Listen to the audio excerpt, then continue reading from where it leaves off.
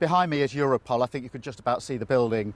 The former prosecutor joining hands with EU crime fighters. That's what Labour wanted to hit you with today. We have to smash those gangs. Keir Starmer would use laws usually deployed against terrorists, against the criminal gangs that run the small boats operations. The reason that the operations here work so well is because they deal with terrorist cases. I think we need to put this vile trade, putting people into boats, in the same sort of category so that it's dealt with as seriously.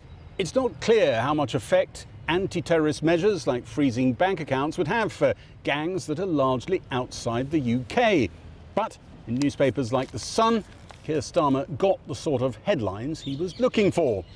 Other papers, though, focused on an element of Labour policy the party wasn't particularly pushing: its interest in joining in the EU arrangement that allows EU member states to send some illegal migrants back to the country within the EU that they first arrived in. But if an EU country sends, say, migrants back to Italy or Greece, it has to accept a certain quota of migrants from the EU total.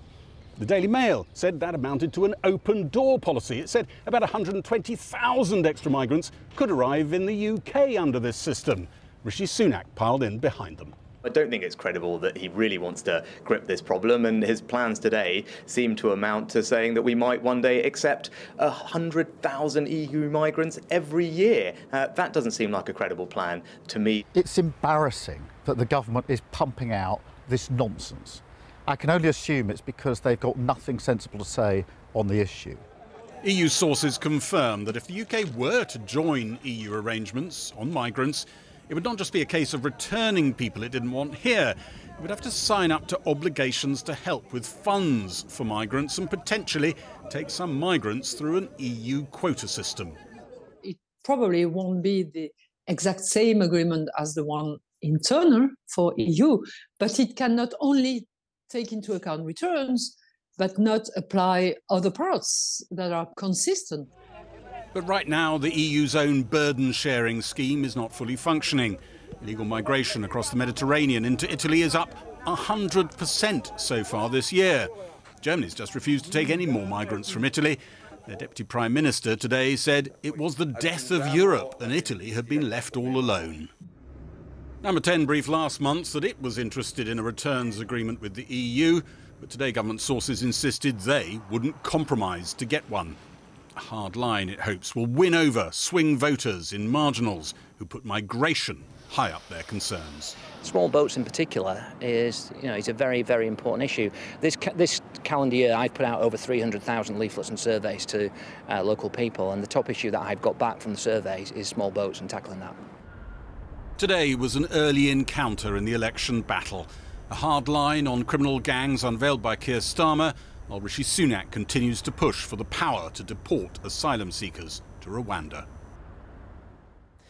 Gary Gibbon there. Well, earlier I spoke to the Shadow Attorney General, Emily Thornberry, and I began by asking why a returns deal with the EU is so crucial to putting a stop to people smuggling. We need to have a deal with the EU. We absolutely have to crush these criminal gangs. And the deal with the EU is many different things. One of the things is to work with Europol to share information, to be able to have joint investigations and to be able to really go for these monsters who are pushing inflatable dinghies off the coast of France. We have to stop this despicable crime. We also then need to have a policy whereby we can have some safe and legal routes for people to be able to get here. I don't recall seeing a lot about safe and legal routes in Sir Keir Starmer's press release this morning. So that's part of the plan, is it? How many more asylum seekers would a Labour government take from around the world? So I can't give you today the details of what the agreement would be with the European Union. What I can tell you is that Not with the European Union, sorry. That you were talking about safe and legal routes. Say somebody now caught up in the horrible situation in Libya. Would there be a safe and legal route open to them? Because at present there isn't, is there? Yeah. So the negotiations would encompass people coming from their original home, or if they have got as far as Europe. We need to be able to have a negotiation with the European Union whereby we set out all of these details so that we all work together. If such a crucial part of Keir Starmer's plan is a returns agreement with the European Union, What happens if they don't agree to one? If they say no, your plan is kaput.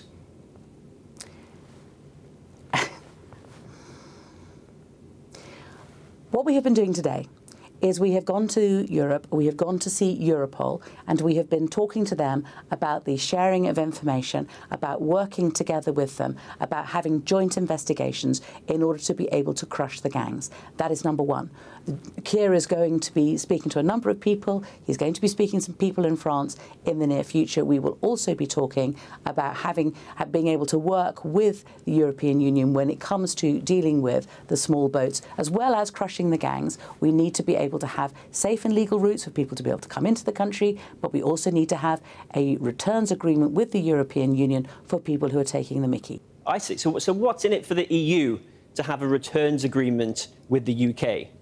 What we will be doing is we will be having an agreement that covers a number of different issues, and that will include the intelligence and information that we are able to share with the European Union that we don't at the moment because we're outside the European Union. If we return asylum seekers to the EU, they would expect that they can return asylum seekers to us as well. Surely that would be any part of any quid pro quo, right? We take a quota.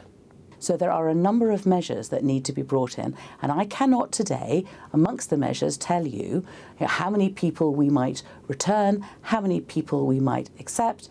It will be part of a negotiation. But what I can tell you and tell the viewers is that there will be a reset with our relationship with the European Union, and we will be able to come to a proper grown-up deal. And frankly, at the moment, we really need that. Would there be a quota then that we would have to accept from the EU of asylum seekers that they would like to return to us? And would that be higher or lower than the number that would move in the opposite direction? Since Suella Braverman became Home Secretary, 40,000 people have come into the UK on small boats. It is total chaos at the moment. They have no idea what to do, and we have a plan. And that plan is, as I've been setting out, to crush the gangs in the way that I have been saying, and that is the most important thing that we do, to come to an agreement with the European Union when it comes to safe and legal routes of people claiming asylum and wanting to come over to the UK, and them accepting people returns. I mean, obviously there's one, for example, at the moment with Albania. You know, we can come to an agreement if we approach it in good faith. Emily Thornbury, we appreciate your time. Thank you so much for speaking to us. That's all right.